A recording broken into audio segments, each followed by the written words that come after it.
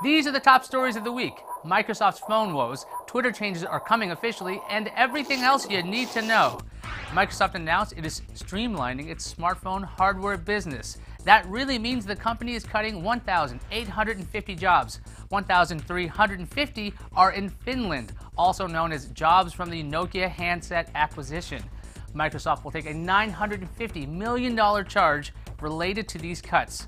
Microsoft acquired Nokia's handset business for $7.2 billion in 2014. So is Microsoft done with the smartphone world? The memo from Microsoft EVP of the Windows and Devices Group, Terry Myerson, said, "We're scaling back, but we're not out." Okay. It's official. Twitter changes are coming. Twitter has held a 140-character limit on much of its service. Soon, photos, videos, polls, and more will not count towards that limit. And when you reply, that other person's Twitter handle won't count in the 140-character limit.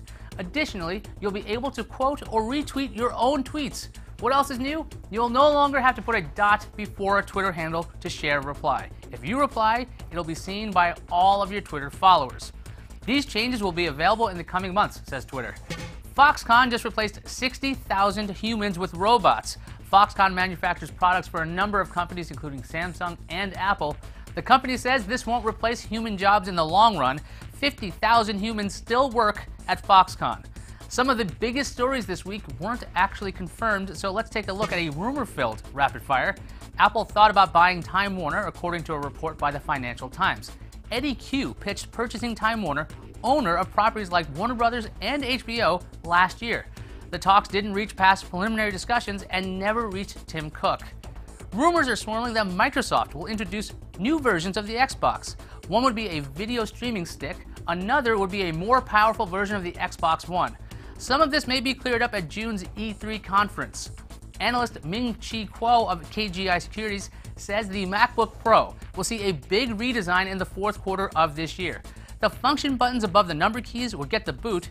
Instead, an OLED touch panel would replace them. The analyst also said new MacBook Pros would feature Touch ID.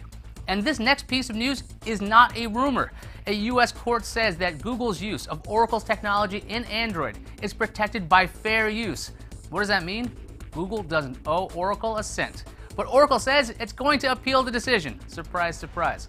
Now you're all caught up in tech. To get your daily dose of tech news, check out cnet.com/update. For a weekly dose, hit up cnet.com/radar. I'm Ayaz Akhtar, signing off.